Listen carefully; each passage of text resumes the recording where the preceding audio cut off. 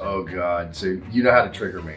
Oh God, what is it? God made Samuel Colt, and the Colt Peacemaker made man, or no, God made man, and Samuel Colt made them equal, right? So once we get past the Civil War era shit, we ended up into the realm of revolvers, whether it was Cap and Ball, eventually the Single Action Army, and then move on to a plethora of other shit. Semi-automatics existed pre-1900, and the older the person, the more they're going to absolutely deny that that's a fact. So revolvers have two problems. One, they're low capacity. I don't give a shit what it's chambered in. You're getting anywhere between 5 rounds and 10 if it's like some weird wonky 22 Magnum, whatever, shit like that. So when it comes to operating a revolver proficiently, you cannot reload fast. The triggers are 15, 16, 17 pounds versus a semi-automatic, which is 4, 5, 6 pounds, something like that. But you lose capacity and you lose speed of reload. So I'm a competitive shooter, right? So I set up a match every single week at my range. And I shoot that match every single week with a different gun that I own. And I think my favorite one so far was, I have a Smith & Wesson 586, and I built this thing ground up, Cerakoted. I'll never do that shit again. There was more hand fitting to that gun than anything I've ever done. But it took me 4 speed loaders to shoot, I think it was a 24 round course of fire. They are slow. And the problem is people go, oh, revolvers don't jam. I've punched a primer, locked up a hammer. Or I've seen people take like a Taurus Judge and 2 3/4 410 shotgun shell. I've seen them put 3-inch shotgun shells in these stupid Judges, shoot it, as soon as that crimp opens up, it goes inside of the barrel, it locks the fucking cylinder up. So don't tell me that revolvers don't jam. A semi-automatic is faster, it is more accurate, and it is better in every single way to a revolver. If you can't reload or rack a slide on a semi-automatic, you have one of 2 problems. Either A, nobody has ever shown you how to do it properly, or B, you're trying the wrong guns. You know, your husband handed whatever Pride and bullshit was in a safe and said, here honey, rack this. And you tried for 3 seconds, you struggled, and you said, I can't do it, and you put it down. And then that's when he turned around and he gave you a Smith & Wesson J-frame 642, 442, whatever. I love revolvers. They have their place. When it comes to self-defense and concealed carry, revolvers are good for a backup, and that's it. The reloading aspect of it, if you've never heard the New York reload, right? The New York reload wasn't actually dumping spent shells out of a revolver and reloading more shells into it. The New York reload was pitching your spent revolver to the side and pulling out a second one. And if that doesn't tell you how slow and worthless a revolver is in a gunfight, then I don't know what will.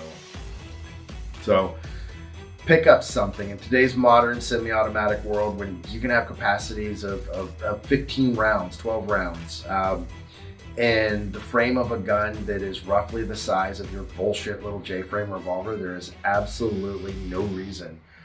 In home defense, again, you're limited. Most revolvers don't have a way to mount a flashlight.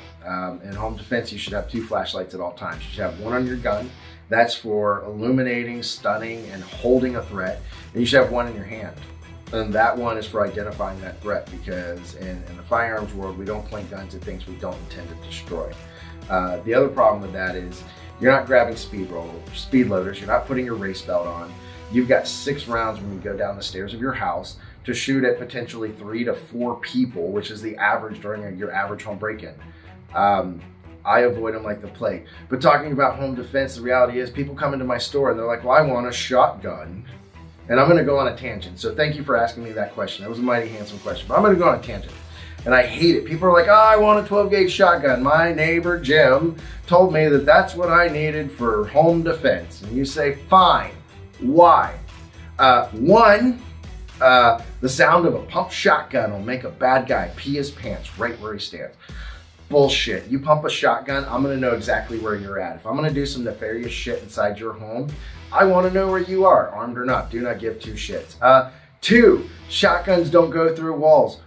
Bullshit. Shotguns go straight through the walls. I don't care if you've got number 8 birdshot, a slug, or buckshot. Does not matter. It is going through multiple layers of sheetrock. It's a fucking myth.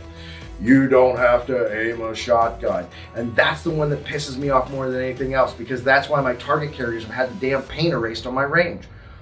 You have to aim a shotgun because your average home defense scenario is going to be 21 feet or less. A shotgun, regardless of what choke is inside of it, is going to have a spread of about this. And if you think that you can hip fire your bullshit Mossberg Shockwave or pistol grip Crusader shotgun at a bad guy in a hallway and not have to aim, you're in for a world of hurt. What do you use for, what do I use, right? What do I use for home defense, right? Your shotgun's got 5 rounds, maybe 7 rounds if you got an extension, that's it. What do I use? I use an AR-15. 1, I've got 30 round magazine in that thing. If I've got to face more than one person, I want as many rounds as I can get. 2, I've got a flashlight mounted and I've got an optic that stays on. My optics have a 50,000 hour battery life. Any quality manufacturer is going to have that. But a 5.56 round is traveling so fast that it's also going to penetrate less sheetrock before it disintegrates and fragments. So am I going to use a revolver for home defense? See, I circled right back around to your question. Am I going to use revolvers for home defense? Hell no. My revolvers are heirlooms. They're fun range toys. That's it.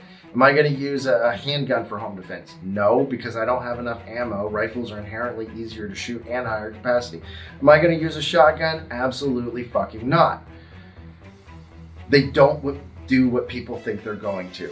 I'm going to grab my AR-15 rifle. My wife is going to grab the one on the side of her bed, but I'm going to go one further. I throw silencers on my shit.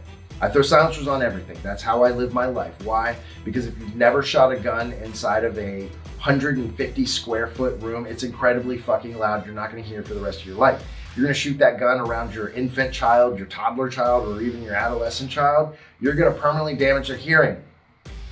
If you're going to use a firearm for home defense, you need 2 flashlights, one on the gun, one in your hand. You need something to protect your hearing. Are you going to put muffs on in the middle of the night? Hell no. Go invest in a silencer. You spent $2 grand on a rifle anyways. What is another $700 fucking dollars? But for the love of God, stop acting like revolvers are the end-all be-all of self-defense. They are not. They're antiquated. If that's how you feel, go get a cannon, aim it at your front door, sleep better at night.